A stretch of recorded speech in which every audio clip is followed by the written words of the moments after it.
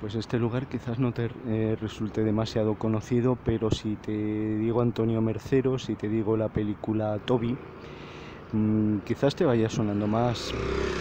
Si recuerdas, Tobi es la historia de un niño pues al cual le crecen unas alas y por ello es objeto de estudio en diferentes instituciones.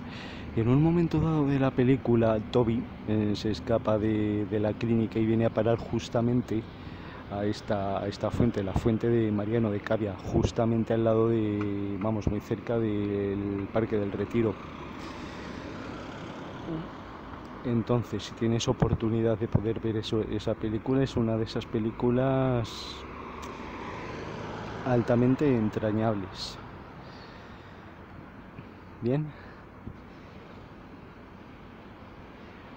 ya te digo, la película es Tobi y la dirige Antonio Mercero, director de series tan emblemáticas como Farmacia de Guardia o la famosísima Verano Azul.